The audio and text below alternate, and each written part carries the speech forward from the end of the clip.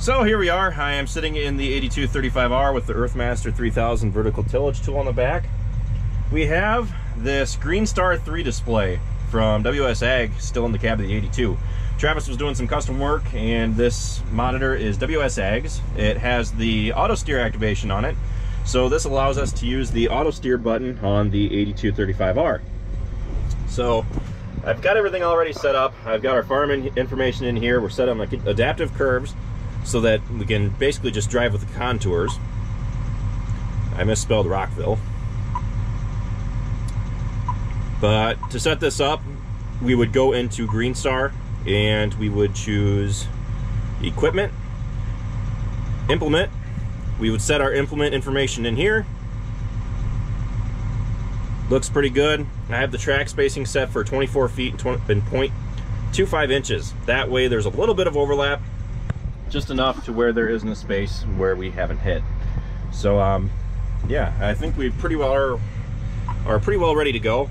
If one of these monitors just happens to show up in your cab, to get going and to make the tractor record your coverage, I have it set up to record with number 1, and you can find that in the equipment tab on one of the main menus under the GreenStar menu.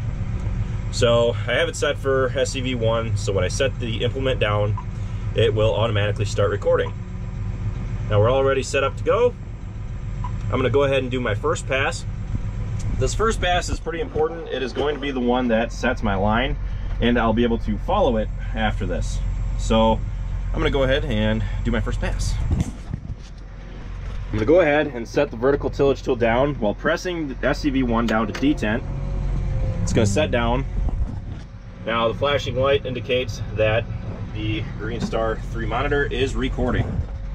Now as I drive forward, there will be blue coverage.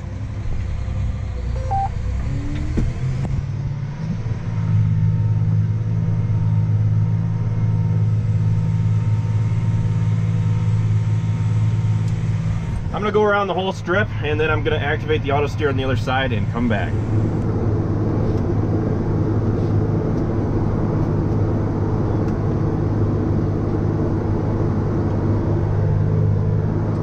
So here we are at the other end. It says that I am 15 inches too far to the left. So I went ahead and turned around, and this is where I ended up. Now I'm going to go ahead, drop the VT back down, and then I am going to pull ahead, and the tractor will start re-recording just like it did for the last time. On the last pass, it recorded a line. Now when I drop it this time, it's going to draw another line, and I'll use that for my next pass. Ugh. Words are a little difficult. I'm trying to talk as quickly as I can because my camera battery is on 11%. Plus, there's a beautiful little storm coming up on the horizon over there. So, to get this all working, all you really have to do is put it in drive, drop it down, start going forward. Now, what I'm going to do is I'm going to press that AutoSteer button, and the tractor will take over. But the thing you got to do, at least on this monitor, before you get started with AutoSteer, is make sure that your steering's on. So now that it's enabled, all I got to do is hit the AutoSteer button. The tractor automatically starts correcting. So the RTK should mean that it should keep it within 1 inch or so. It's doing a pretty good job there, as you can see. We got the AutoSteer icon on the corner post display saying that it is in AutoSteer. Now, if you ever need to take over, all you got to do is move the steering wheel and it'll quit. Now you're basically free to watch the vertical tillage tool more. And as a matter of fact, I was having trouble earlier and noticed something, and I might do a video on it. We'll see. But something happened, and I was using the AutoSteer, and I actually was looking back when it happened, so I knew that something went wrong. So you don't absolutely have to have AutoSteer. You know, there's a lot of controversy on whether, you know, people really need it or not. I see where it comes into play, where it could really be handy. Personally, I can really see and tell how much it saves me as far as overlap. And that means that, you know, I'm saving time and money because I'm not burning as much fuel with all that overlap. It keeps it pretty consistent. So what I like to do, I just lifted it up over a waterway. I'm gonna drop it back down. Here we're still driving.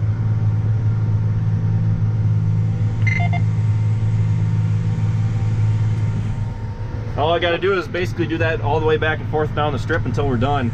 I mean, with this, I will admit, I mean, I don't drive the straightest. Can you tell why?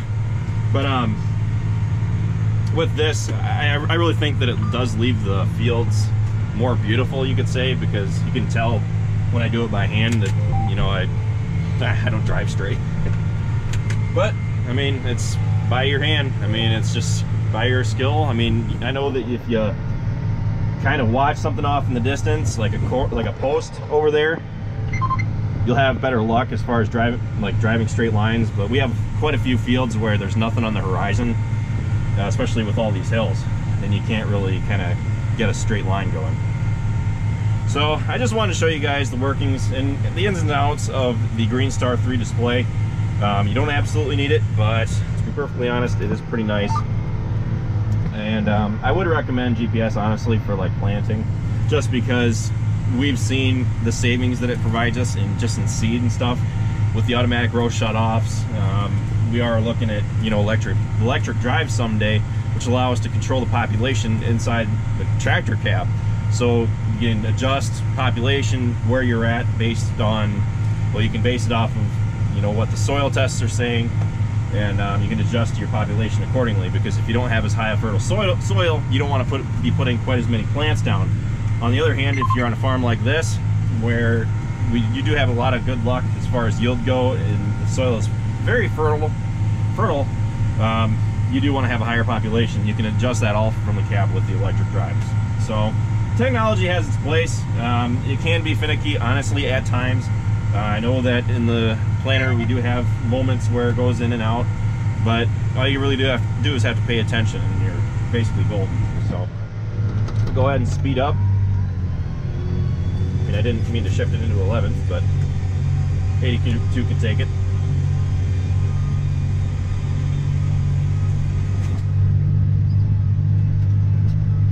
Rolling dust. So this monitor is going to be going back to WS in just a few days. They didn't need it, so they just left it in the cab for now, and well, Ryan's going to use it if he's got it. The first day I was running the 82, I didn't even pay attention to it. I was just more focused on running rather than getting it all set up. And it really doesn't take long as you know what you're doing, but this was honestly my first time working with an actual large GS3 display. I'm not familiar with model numbers and everything.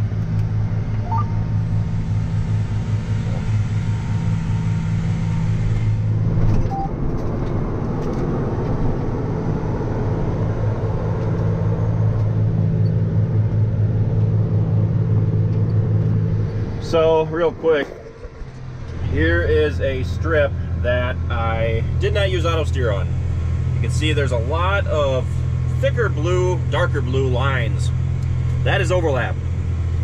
Now, I'll do AutoSteer on the next strip, and I'll show you a comparison of what the strip will look like after I'm done. Don't mind the thick blue strip in the center, because there's going to be overlap. I started on the outside edges and worked in. That's why there is the thicker blue lines in the center, but you can see all the other ones on the outside as well. So I use the AutoSteer on this strip. You can definitely tell that the blue lines separating my coverage are definitely smaller, more continuous. There aren't like large areas where I had quite a bit of overlap. It's all pretty steady. GreenStar, take the wheel, take it from my hands. I know, I should have been a singer. I have no idea where I am.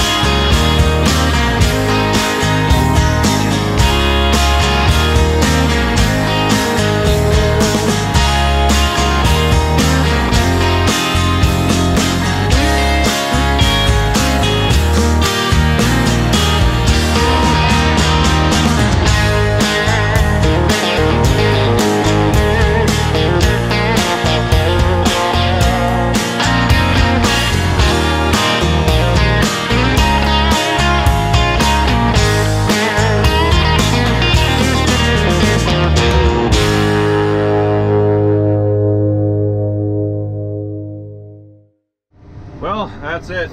Rocket's pretty well checked out. We're calling her a night, packing up the VT, heading back to the buildings. So yeah, it's now 11:38 and Travis is still going. He's probably gonna keep going until he's done or he gets rained out. They were calling for rain at 11. Nothing ever came of it. So hopefully he can at least get this farm done.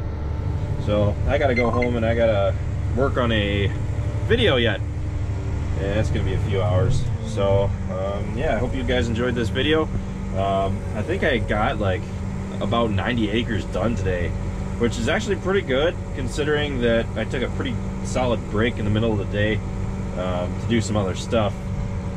So anyway, with that, I'll let you all go. Thank you for watching this video. Be sure to check out all of our other ones. Be sure to like, comment, subscribe, and be sure to check us out on Facebook, Instagram, Twitter, and Snapchat, all how farms work. And I'll see you next time.